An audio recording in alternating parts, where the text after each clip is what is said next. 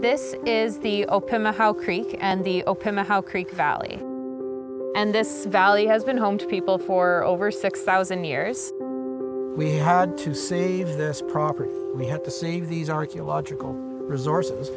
So the idea was we're going to build a park. We're going to build this heritage park, which became Wanuskewin. We find a lot of different sites and a lot of sites throughout the valley, and they tell us of a really, really well put together story of people living here. So this is a place people could live and hunt, but we also have a medicine wheel. And there's right around 200 of them that we know about on the plains. So there's very, very few compared to hundreds of thousands of teepee rings. So for us to have one here is really, really special.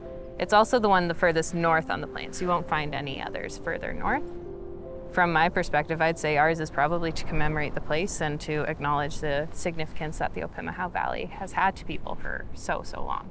Lots and lots of different people have come here from all over. So the same people that might have been down in Montana or North Dakota, southern Alberta, they were here at some point. It was a place you could come and you knew you'd find other people to trade with and to hunt with. And so really, really special that way.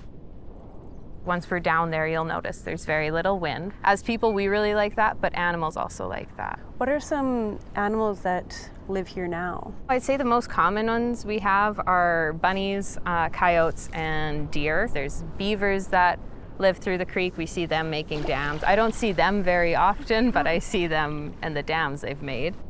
So now I think we can keep going. We'll walk down into the valley and stop at the thundercloud site, and you'll notice that we're a lot more sheltered from the wind down there. So yeah, let's head out this way.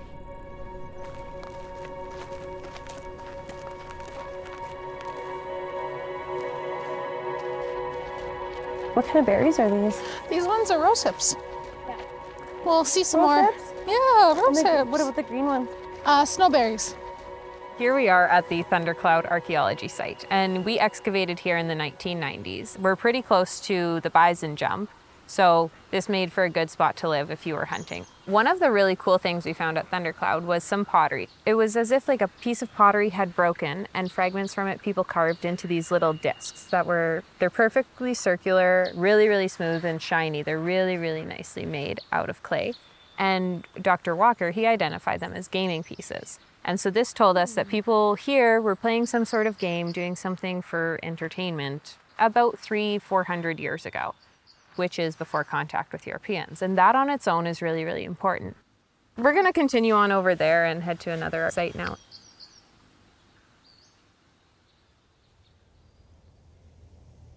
Alrighty, let's go to Teepee Village. Let's do it. Now, the interesting thing about the teepee has only been used in the last 2,000 years. And we've seen people living here in the valley for over 6,000 years. I have a teepee set up behind me. This one is an 18-foot Plains Cree style teepee. 18 feet is really massive, so it'd be a lot smaller back in the day. And when horses came to the area about 500 years ago, they got bigger. And now that we have trucks and flatbeds, they're huge. But before, Plains Cree teepee were a woman's teaching, which means that usually a woman would be the one to put it up and take it down and move it across the landscape, which is a lot of work. Nowadays, here at the park, we do teepee teachings for everyone because each pole has a teaching or lesson. So the first three are respect, obedience, and humility. And that forms the tripod. And that forms the tripod in ourselves. So if we don't have respect for others or ourselves, then our teepee would be leaning. Same thing about humility and obedience. I'm gonna give you guys a couple minutes to explore. It's pretty cool. Well, can you imagine with a fire in here what it would be like? It'd be pretty cozy. As we set up the Plains Cree teepee, there's a couple different protocols that we have to follow. The first one, of course, is the teepee actually takes form of a woman at the end, and I'll show you how that looks. But that's why we as women are wearing our skirts. And we have to honor ourselves as powerful women, as life givers, and as holders of so much knowledge. So that's why we wear the skirts as we set up this. The bottom can go down there, and then tuck the top underneath. Even underneath this guy. Perfect. So hold it there, and then when you're ready, you can walk one full circle, okay? And it's tempting, but we still have to make all of our circles. And the reason why we're making a complete circle is because each pole, we're getting smarter, we're getting older, we're making more rounds. So there's symbolism in everything. So the door needs to come up right here. So go ahead and just pull it in. There we go. This teepee has so much meaning in terms of spirituality, stories, but also if you imagine, this is actually a woman. The bottom part is a skirt and the flaps are her arms. So she's actually out holding her arms open and ready to welcome anyone. When I think of ultimate protection, I think of my mom hugging me. And of course, this is actually their home, what they would live in, so it would protect them from the winds, from the outdoors, from everything else. It's also control flaps. So these can actually close and cover up this giant hole here, which means you can trap in the heat. You can open them back up if you have a fire inside and let out the smoke. But also the top part here, since we built it in the clockwise direction, we built essentially an eagle's nest. So this represents the nest of the highest flying bird. We honor that bird so much because we believe that since he flies so high, he can carry our thoughts, our prayers, our dreams, whatever messages we want to send up to whoever's up there, he can carry it for us. So he has a place in our home. And then of course our door is facing the east because that's where the sun comes up. And we always want to make sure we start our days thinking, being thankful. If you had a bad day yesterday, there's always tomorrow that it could be better.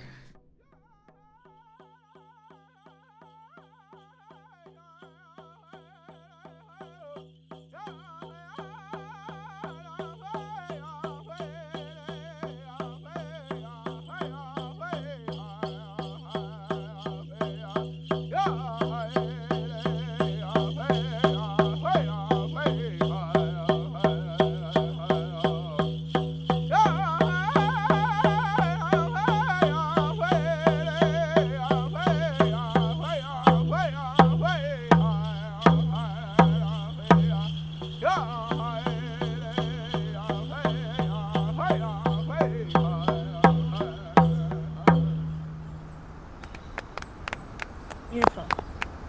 Thank you. Well, first off, welcome to Treaty 6 territory in the homeland of the Métis. This dance originates from our relatives to the west here in southern Alberta and northern Montana, what we refer to commonly as the men's prairie chicken dance. And so this dance here mimics the male prairie chickens in the early springtime. And so the male prairie chickens, they'll strut around, they'll dance, they'll maneuver, anything to capture the attention of the audience.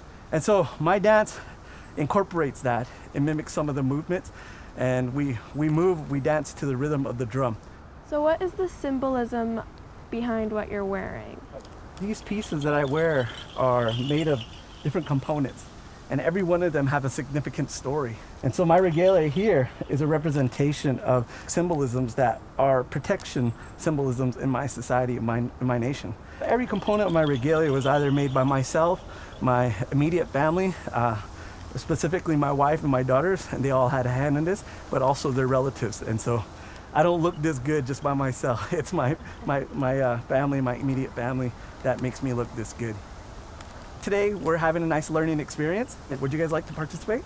Sure. Learn a little bit of dancing? Come on up. You know, as First Nations people, we are a very inviting neighboring community. We always accept many people from all walks of life to participate with us, only because we want them to experience and understand where we are coming from, so that you may find significance in your own history, in your own story also. Here we go, let's go. Ruffle your feet. Roll your shoulders. Open and close your wings. Okay, let's get low. Let's add a hop. Ruffle. Hop. Ruffle. Roll your shoulders. Open and close your wings. Good job. I feel my heart pumping. Well, that sound is replicated in the drumming too. You know, it makes us feel comfortable, makes us confident, makes us proud. And so that's what that drum represents for us. That's the sound, that's the heartbeat of our nations. So thank you for joining us here today. I hope you enjoy the rest of the part, and I hope you learned some significance of our dancing. Well, thank you both for sharing your dance and your song. Hanging out in the valley, you may notice that there's a lot of things that make Wanuskewin special. But also what makes Wanuskewin unique is, of course, it's an ecological island. And when you think of an island, you think of a small piece of land in the middle of an ocean.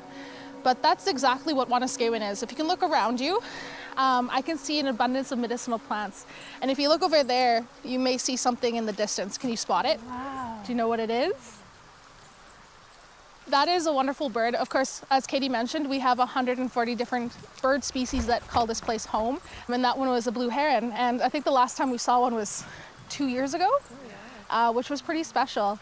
So when the elders talk about the specialty of this place, as archaeologists, of course, we're pretty biased on the beautiful archaeological record that's here, but it's also like a magnet pulling people in. So I just want to stop here real quick to point out one of my favorite plants. These beautiful berries are something called hawberries, but specifically they're on the hawthorn plant.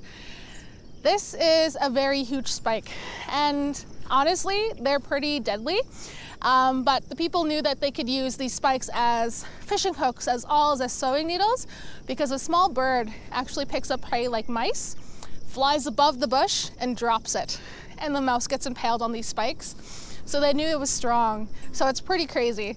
And that's why it's my favorite. We've been doing archaeology here for 40 years.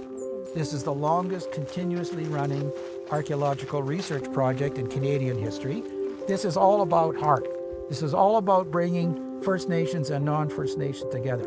It's incredibly important that we do this. And this community stood up and said, this is what we need to do.